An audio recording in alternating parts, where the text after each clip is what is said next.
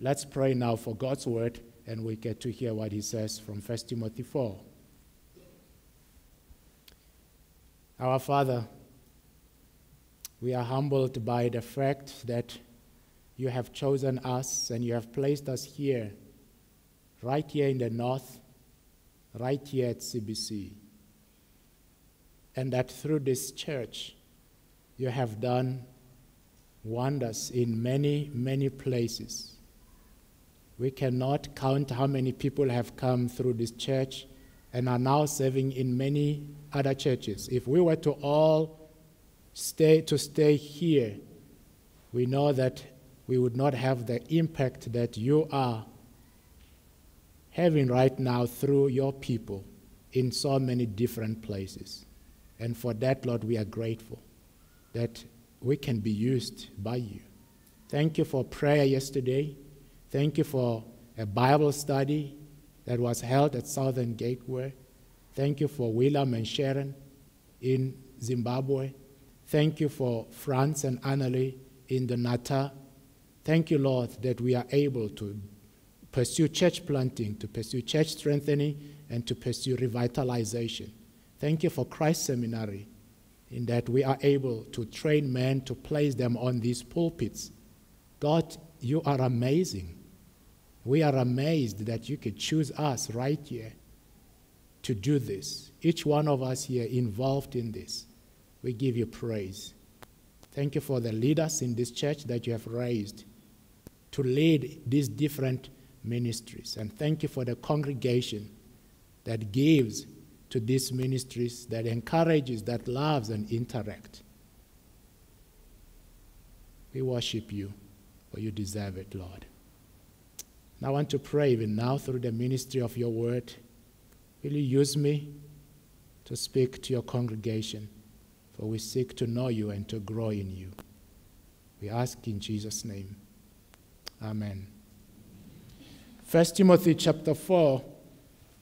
We go back to verses 11 to 16. I want to read those verses again. As I stood here last week, I thought I should say when I first prepared this sermon, I thought that by last week I would have done with chapter 4, but I couldn't really glance through verse 12. So we had to spend our time last week really in verse 12.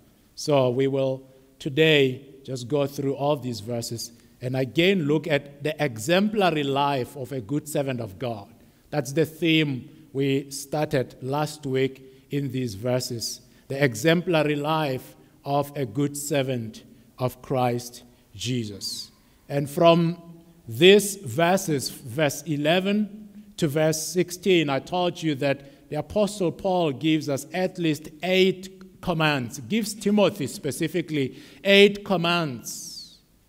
And as we looked at these 8 commands, it's easy for us to look at each one at a time, but I decided to summarize it in 4 headings that are more applicable to us as we are still faithful to the text. And I summarized these commands in 4 qualities of a respectable minister or servant of God. 4 qualities of a respectable minister of God. Now, I pointed out last week that in verse 11, Paul reminds Timothy he has authority to give orders. As a minister of Christ in the church, Timothy is given authority from God, by God, to give orders and to instruct in the church. We see that in verse 11 when he says, prescribe and teach these things. Those are words that carry with them authority that God gives to ministers in the church of God. However, as we have seen, Timothy's youthfulness was an impediment to his exercise of authority. This would become a hindrance, especially in the culture where they looked down on the youth or on young people and young ministers. So his youthfulness would be an impediment. Not that there's anything wrong with Timothy, but it's because of the influence of the culture in the way they viewed young people and young ministers. Will they listen to Timothy as he prescribes and teaches these things? Well, Paul says, Timothy, this need not to be an impediment. Your youthfulness should not be on your way. You cannot change your age, you cannot change who you are, but there's something you can do in order to win respect, in order to earn respect from the listeners, from the church. And that's where we see in verse 12, where Paul says to Timothy, let no one look down on your youthfulness, but rather in speech, conduct, love, faith, and purity, show yourself an example of those who believe. Timothy, your exemplary lifestyle is what will earn you respect in the church. And you will be able to prescribe and instruct if you pay attention to your life. If you lead believers by example, that will offset their despising, their contempt, their disrespect of you, and actually it will give you a voice.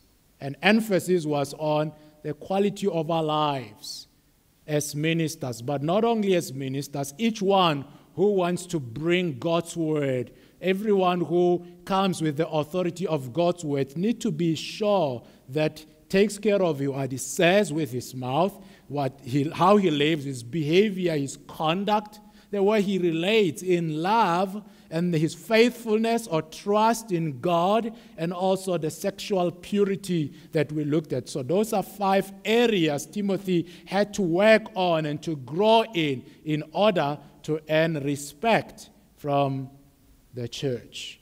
And so our first quality we looked at then last week was that a respectable minister of Christ sets an example for believers.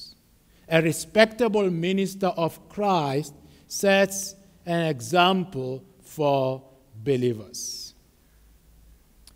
Now, as I went through this passage again and trying to discern how the commands given to Timothy relate, because it's when you read, like I said, it's easy to just look at each command individually, and one can do that. It's easy for me to have 8 sermons out of this, given all these commands. But there should be a thread, there should be something that really knits this together. And I tried to discern what that could be that knit all these commands together. And my observation is that Paul carries on with the idea of being an example throughout these commands. And so our title is The Exemplary Life of a Good Servant of God, looking from verses 11 to 16. So exemplary life seems to permeate all these verses. It is the theme that runs through these verses. Now, let me convince you of that. How do I see that?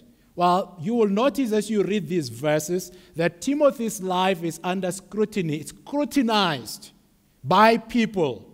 Look at verse 12. He speaks about how Timothy's life is going to affect people. He says, let no one look down on your youthfulness. So there are people who are looking at Timothy. So Timothy's life is affecting people. But not only that, he gives this now as a solution, but rather in speech, conduct, love, faith, and purity. Show yourself an example of those who believe. Do you see people there again? You have people who are looking at Timothy. You have believers that Timothy is to set example for. So that's what we see. But that does not end there. I want you to look down at verse 15 as well, and you will see that Timothy's life is all about people watching him. Verse 15, take pains with these things, be absorbed in them, so that your progress will be evident to all. Timothy, people are watching how you are doing. Are you a growing minister? If they are going to respect you, if they are going to stop to look down on your youthfulness, they want to be sure that there is furtherance, there is progress in your life. So people are watching Timothy's example. And we see the same about people in verse 16. Pay close attention to yourself and to your teaching. Persevere in these things, for as you do this, you will ensure salvation both for yourself and for those who hear you. So there are people listening to Timothy. So you can see that this is all about Timothy's exemplary lifestyle.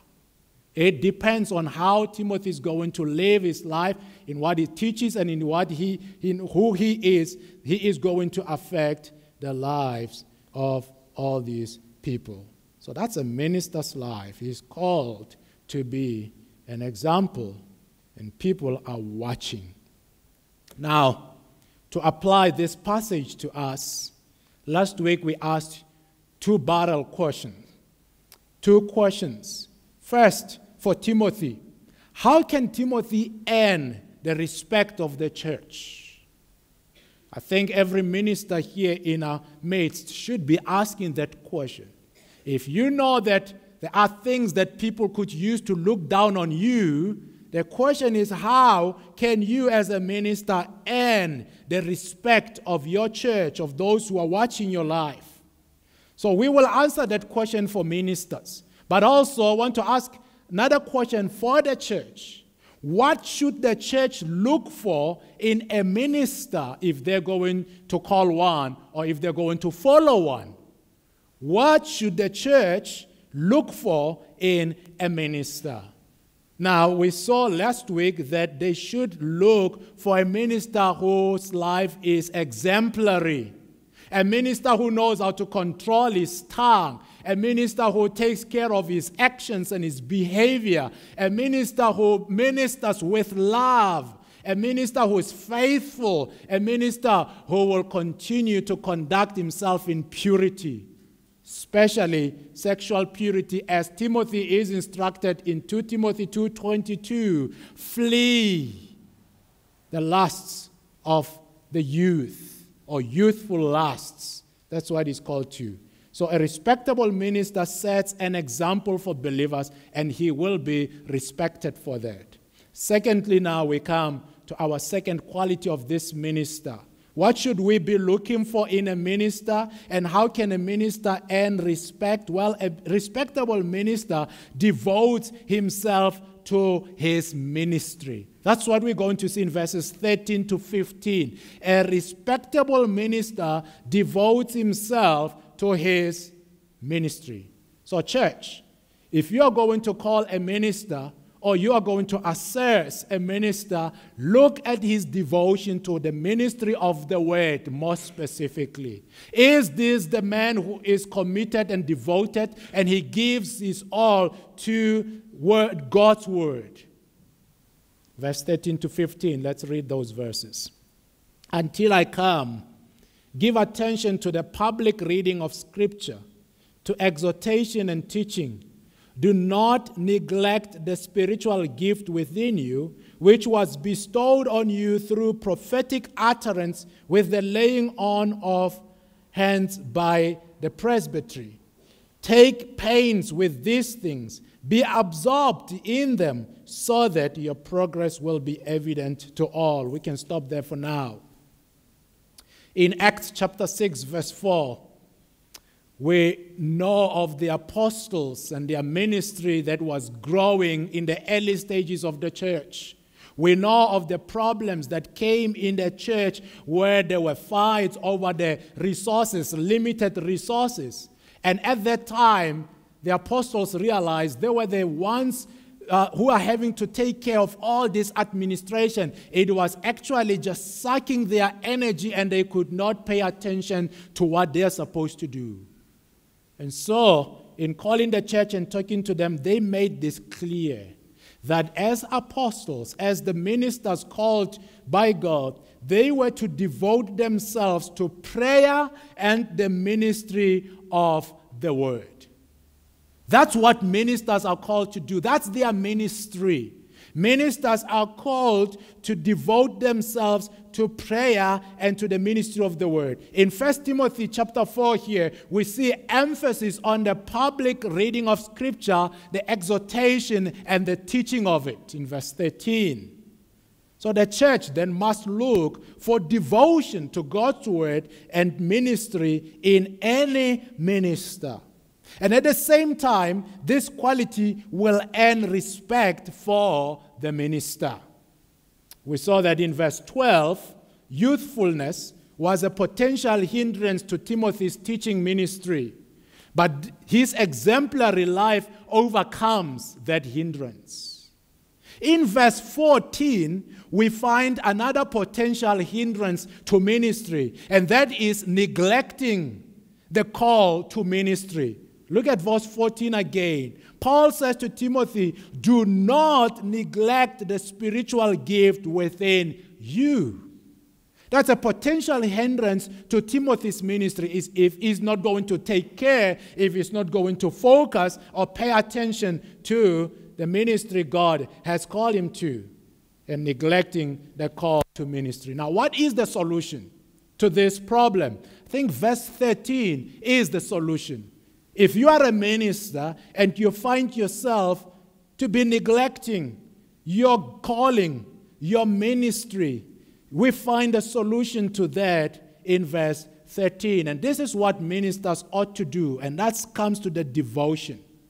Paul says, until I come, meaning that he's planning to come to Ephesus. But until then, Timothy, you should not stop doing what you're supposed to do in ministry. Give attention, devote yourself to the public reading of Scripture, to exhortation and teaching. So now, I want to ask you this question, which I think it may not be a shock, because we are observable people. But I won't go to ask it anymore. Anyway, did you know that some ministers quit ministry? Did you know that there are pastors who quit ministry? Well, yes. Unfortunately, that's often a reality of pastors quitting ministry. However, I was encouraged when I did some research and looked at some reliable polls, people who are really taking polls on ministers and so on, so surveying them. Barna and Lifeway are two of the major, within the Christian circles, those who are surveying pastors in ministry and so on. I was encouraged by both of them because they stated that majority of pastors stay in ministry. Praise God. Yes, there are those who leave ministry, but these pollsters tell us that majority of pastors stay in ministry. And when these pastors who stay in ministry were asked why they are choosing to stay, even with all the difficulties of ministry, the answer given by these pastors was they wanted to fulfill their calling. They wanted to fulfill their calling. And that's what we see Paul is saying to Timothy here. Do not neglect your calling. Do not neglect the spiritual gift within you, Timothy. Continue even in the midst of hardship to carry out your ministry in the church. And I should say to each one of us here, such ministers who stick it out should be respected and encouraged by a congregation. Amen? I speak for ministers now. They should be respected and encouraged by the church. Church family, if you want to be encouraged and you want to grow and you want to benefit for your ministers, be their great encouragers. I was encouraged yesterday by Uncle Merv. He came here yesterday and we were talking and he says, man, I was reading in Hebrews and I found that actually I've got such a responsibility towards you guys. And that's what he said, towards the ministers here. And as we were praying, by the way, he read that passage from Hebrews 13:17. How the church is to relate to the ministers so that they can serve you with joy. That's what we need in the church. Man, I hate it when I hear that churches and pastors are fighting. I don't think that's how God has put his church together. That seems to be the norm out there. I don't want to be in a church where I'm always fought. Amen, church family? Because we're not going to go anywhere. I speak for ministers anywhere. Now, so far, in our study of 1 Timothy, you have seen that Timothy's work was not an easy one. He had to confront false teachers who loved to be known as teachers of the law. In chapter 1, verse 7, we saw that. He had to order worship in the church and make sure only qualified elders and deacons lead the church in chapter 3. Add to that the reality of people who claimed to be believers and are now falling away from the faith only to follow demonic teaching and religions. We saw that in the opening verses of chapter 4. Timothy, at this point, has already experienced suffering and persecution because of the ministry God called him to. And it also seems Paul wrote this letter, 1 Timothy, to Timothy because Timothy wanted to leave ministry. We find that idea in chapter 1, verse 3, where Paul says, as I urged you, Timothy, remain on, continue, don't leave. I urged you when I left for Macedonia, remain, continue there, don't leave. It's not time to leave ministry yet, or to leave that church yet. Yes, it was difficult in this church. Now, with all these pressures mounting for Timothy, you will see why Paul exhorts Timothy not to neglect his gift in verse 14. And this will not be the last time Paul tells Timothy not to neglect his gift. He will do the same in 2 Timothy 1:6, where he reminds him again to kindle afresh the gift of God in him. And that's again in the midst of pressure and persecution. So ministers will go through that, but they need to devote themselves to the ministry God has called them to, the gift that God has given them. Now, the next question I want to ask is, what was Timothy's gift? What was Timothy's gift that he was to kindle? What was Timothy's gift that he was not to neglect? Well, Timothy knew God called him to teach God's word. Where do I find that? Because the commands that Paul gives to Timothy are related to teaching. We saw in verse 6, in pointing out these things, you will be a faithful minister of Christ Jesus. We saw that in chapter 1, where Paul says, I left you there so that you will not allow any man to teach strange doctrine. We see it in verse 11 where he says to him, prescribe and teach these things. And on, Timothy will be reminded he's called to teach God's word. That's the gift God has given him. Here in verse 13, until I come, give attention to public reading of Scripture, to exhortation, and to teaching. Now look at this in a contrast of chapter 4, verse 1. That while some were paying attention to deceitful spirits and doctrines of demons, Timothy was to pay attention to the public reading of Scripture. Timothy, don't be swayed. Don't follow them. Don't be taken by the waves. Stick with the Bible. Stay with God's word. And this verb, to pay attention or to devote, means that Timothy was to occupy himself with the Scriptures. He was to read them in public and explain them so that people can apply them. He was to teach them. Whether it's in a small group or in a big group or to individuals, Timothy, whenever you find opportunities to minister to people, stick to the Bible. Stick to the Scriptures. Explain and exhort. That's the devotion of a minister of God's word. He is called to do that. And Paul says, remember that this was given to you by the laying on of hands. It was affirmed that you are called to this, Timothy. So that's the first, or I should say the second in our thread of commands here, a second quality of a minister. And if the church is going to look for a minister, it needs to look for someone who devotes himself to his ministry of the word. But also to ministers here, if you're going to earn respect from the church, be known as a minister who is devoted to the Bible. And people ask me, how do I order my ministry here at CBC? I always think about my ministry in two ways. My ministry is on this pulpit and is in your homes. why I get to come and minister to you God's word. I tell people, office is a means to the pulpit and to your homes, because I'm not called to be in the office and enjoy air conditioning, but I'm called to God's word, and I need to be sure it gets to you. That should be the devotion of every minister. Thirdly, a respectable minister shows progress. Now, I say thirdly because we started last week.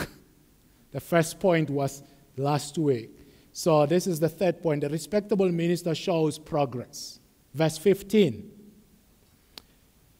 Take pains with these things, be absorbed in them, so that your progress will be evident to all.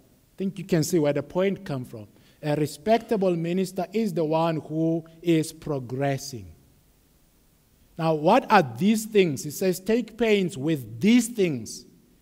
And he also says that you be absorbed in them. What are these things and what are them?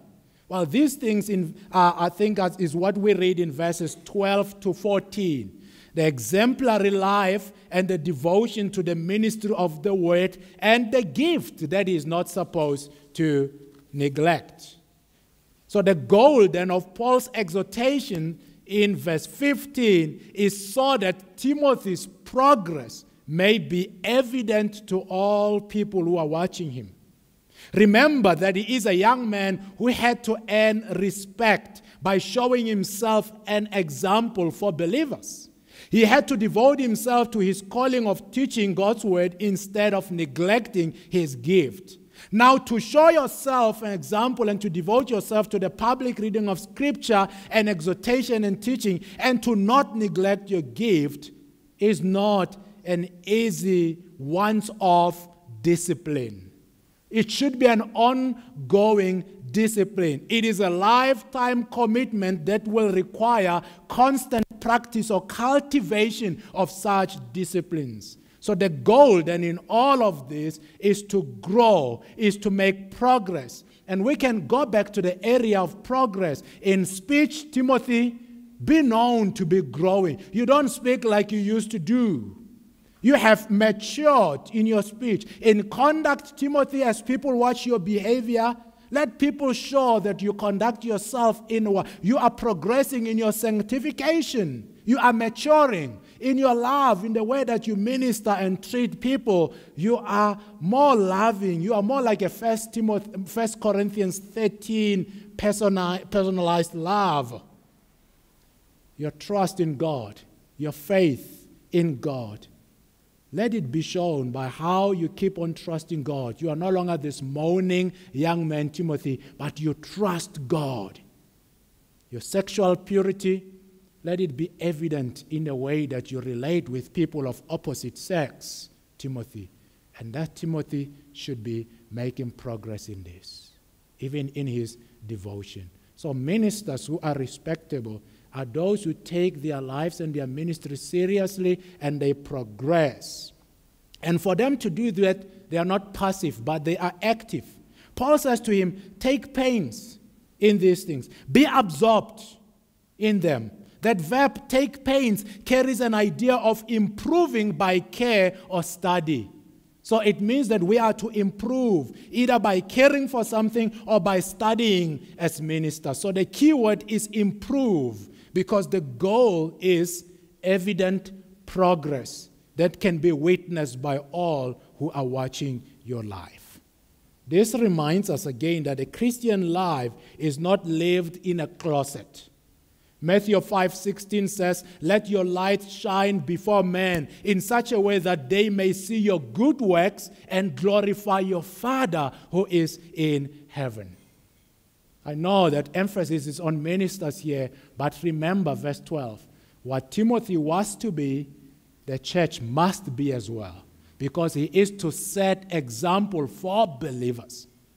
If Timothy is going to devote himself to the scriptures, the church must learn from Timothy and do the same. If Timothy is going to take pains and be absorbed in these things, the church should do the same. So in other words, then, each of us here, we should be evidencing growth in our lives as Christians. So be absorbed, take pains, make that your goal, Timothy, so that this will be evident to everyone who is watching your life. So progress then is what should be expected of any minister. Growth is what we expect. And maybe let me say this again to each one of us here. And it comes back to encouragement. If you see a fellow believer growing, will you go and let them know that you are actually seeing that? You notice Paul says this should be evident to all. It means we have to be watching each other. And I should be able to say, man, I can see that there is growth in your life.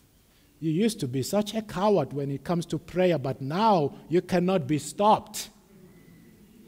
Right? It's just an example of that. I don't know if we have any of those in here. But that's what we do, is that progress of saying, I'm not timid anymore.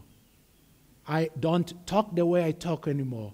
I do not go to those places I used to go to anymore. And as we see that, we should encourage one another and say, I can see that. Keep on going. The Lord is at work. Paul writes to Timothy to encourage him. We see a number of times in Scripture where Paul says of Timothy, I have no one else of kindred spirit who genuinely is concerned for your welfare. He says that to the Philippians. He says to the Corinthians about Timothy as he sends him to them, he says, this is my beloved and faithful child in the Lord. That's an encouragement for Timothy in saying, Paul is watching my life and he can tell there is progress. And that's what we need. We progress in our lives as believers and we grow. So that's another quality we need to be looking at in a minister, is that growth. Is he progressing in his life and in his teaching ministry? Lastly, a respectful minister cares about souls. A respectable minister cares about souls. And this is the kind of minister you need in your church. You need as believers is one who is concerned about souls. Where do I get that? Look at verse 16. Pay close attention to yourself and to your teaching. Persevere in these things. For as you do this, you will ensure salvation, both for yourself and for those who hear you. The reason, Timothy, is that you should ensure salvation. He explains why Timothy is to pay close attention to himself and to his teaching, and why he should be persevering in those two things. For as you do this, Timothy, if this is your practice, you will save. That's actually the literal reading there. You will save yourself and you will save those who are hearing you. That's caring for souls. Salvation is about souls. Upon Timothy, it seems there is this responsibility for his soul and for the soul of others. And that's what ministers are called to do. Hebrews 13 says the same, that you as the church are to obey your leaders. Why? It says, because they keep watch over your souls. Ministers are called to do that, to keep watch over your souls. And how are they going to do that? Their lives and their teachings should not cause you to lose your souls. So ministers have a responsibility. In this, we will see that ministers are a means for salvation. God uses ministers to preserve his people, to protect his people, particularly their souls. As I was looking at this verse 16, it poses a number of difficulties when you read it, especially number one, since we know that salvation does not belong to Timothy. He has no power to save himself or to save anyone. Salvation belongs to God. Through Christ Jesus, who gave his life as a ransom for many, we know that salvation only belongs to him. We are saved through Christ alone. So how then does God place this responsibility on Timothy that he will ensure salvation both for himself and for those who hear you. Now, as you study this, you may be tempted to think that maybe Paul is saying to Timothy, since there are these demonic teachings, you will preserve or you will protect yourself. So we can understand salvation in that way, in terms of preserving and protecting people from falling away because of all these demonic teachings. But I don't think we should be running away from the fact that this word salvation is salvific. That means that it has to do with people being saved. Salvation, as we understand it, saved by God from his wrath, from sin, and so on. So then how is it that Timothy becomes responsible for his life and the life of those who are hearing him? Now I think the key word, the word is persevere there. Look at that word again in verse 16. Pay close attention to yourself and to your teaching. Persevere in these things, for as you do this, you will ensure salvation both for yourself and for those who hear you. That word perseverance is important for us. How so? Well, the Bible teaches that only those who will persevere to the end will be saved. Matthew 24, verse 13. Only those who persevere to the end will be saved. Now, what does that mean? Well, it means this again, and I want to draw your attention to Romans, so you may want to listen as I just cross-reference there, because Romans 11 uses the similar word that Paul uses here of persevere in 1 Timothy 4:16. In Romans 11, verse 22 to 23, we have these words from the Apostle Paul. It says, behold then the kindness and severity of God. To those who fell, severity. Now, if you think of Romans 11, it's all about God's election and distinction between the Jews and the Greeks, and how the Jews did not actually listen to the message of salvation so as to be saved by faith. And because of that, that's the severity of their falling. What does God do? The Bible says he grafts in the Gentiles in their place. Now that's the context there. So it says, behold then the kindness and severity of God. He has both kindness and severity. To those who fell, severity. But to you, and these are those who believe, God's kindness. But there's a condition to this kindness. It says, if you continue, and that's the word perseverance. If you persevere in his kindness. Otherwise, you also will be cut off. And they also, if they do not continue or if they do not persevere in their unbelief, will be grafted in. For God is able to graft them in. What do we have here? We have what we call the doctrine of perseverance. Doctrine of perseverance means remaining in the faith or remaining a Christian until the end. And it is only those who will persevere to the end who are truly born-again Christians. We're not sure if everyone is going to persevere, everyone who has professed is going to persevere to the end.